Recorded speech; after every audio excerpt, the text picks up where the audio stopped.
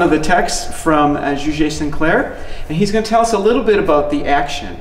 A tracker action organ is a very specialized instrument in which you put a key, push a key down, and it physically connects to the pipe. So as an artist, you feel very connected to the sound because every motion you have is really affecting the sound in a very intimate way. We thought it might be interesting for you to actually follow a tracker and see. So Alex is going to show us a little bit. So maybe if we start over by the console and then we trace up to the organ. So Alex, what do you know about tracker action?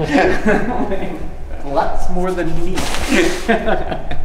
Yeah, so welcome to the organ console. We're in front of the organ, which is coming together nicely. Today, just this morning, all of the trackers, the last trackers have gone into the organ, and you'll see those in just a second. But just to illustrate what Bill was saying, we can follow the journey of what happens between when you play a note and when the wind goes into the pipe and makes it speak. So we start here at the keyboard, and so you can see the keys aren't level yet because we haven't adjusted any of this yet. It's just all been assembled and we're getting to the adjustment now.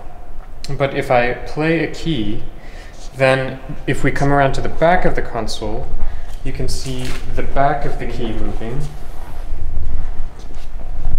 So we're on the first manual. You can see the back of the key lifts up. From there, it pulls up this carbon fiber wire, which goes down. As it goes down, it passes through a series of different levers, and these are called couplers. What we can do with these couplers is we can make the pedals play that key that Bill's playing right now, or we could make the key that Bill's playing right now pull down the key of the other manual. So after it's gone through these, the wire continues down to a wooden square, and they're kind of hidden back in here now. But basically, it's a piece of wood in an L shape, and so when the top of it is pulled up, then the side of it is pulled back out towards the church. And so that then pulls this thinner carbon fiber wire. And we use carbon fiber because it's extremely light. We're minimizing the amount of mass in the action. And so the goal here is to have as little friction and as little mass so that the organist has as direct of a feeling and control over the valve at the foot of the pipe as possible. In the old days, Alex, what were those? Were they made out of balsam? They're usually made of wood, a light wood, such as cedar or pine. And we've done plenty of organs with pine trackers as well. But for instruments that have longer actions, we find that carbon fiber is worthy. It's a little harder to glue, but it has really great advantages. You can stack them much more compactly. They have less mass if it's a long run. That's really important. Yeah, so now if we follow this tracker all the way to the organ, you can see there's sort of three different directions that the trackers are going. So all the ones going over to the left side here go to the first manual's pipes. All the ones that go off to the right go to the second manual's pipes, and they live inside a box, and we'll talk about that in a later video. And then the ones that go through the center are all for the pedals. So whenever you're playing with your feet, it's pulling on all those wires one by one, and it's letting wind into the appropriate pipes. So once we look inside the organ, we can see there's another bar down there with more of these wooden squares that change the direction by 90 degrees. This bar is special because it's actually, it moves. This is the part of the action that's self-adjusting.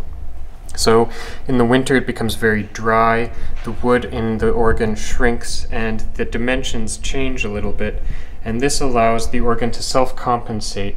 So in the winter time it'll move one way, in the summertime when the wood expands it'll move another way, and this allows the organ to basically take care of itself in terms of action regulation due to the seasons. So at this point now the movement goes up. It passes through a couple of these guides that just keep the trackers from moving around too excitedly from side to side. And then at the very top of here we have yet another set of squares, which we can see from in front of the organ. So now we're way up there.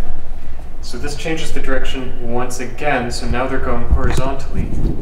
Then they go to one of these roller arms, and this is where the order of the pipes gets sorted out. So up until now, all of the trackers have been in the same order as the keys of the keyboard, but the pipes are in a different order, and that's to save space. It's also to allow basically areas of shorter pipes so that we can get in and reach past the pipes and tune them, and a whole bunch of different reasons for changing the order of the pipes. Also, the row of pipes is wider than the keyboard, so now it also stretches out the space between the notes.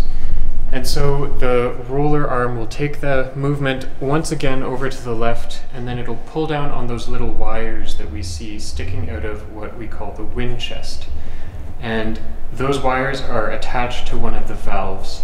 So maybe if we bring the camera around to the left, you can have a peek inside the pallet box. And now Denise at the organ moving around the pallets, and you can see every time one of those pieces of wood inside the pallet box opens, those are the valves that will actually let the air into a channel that runs under all of the pipes of that particular note.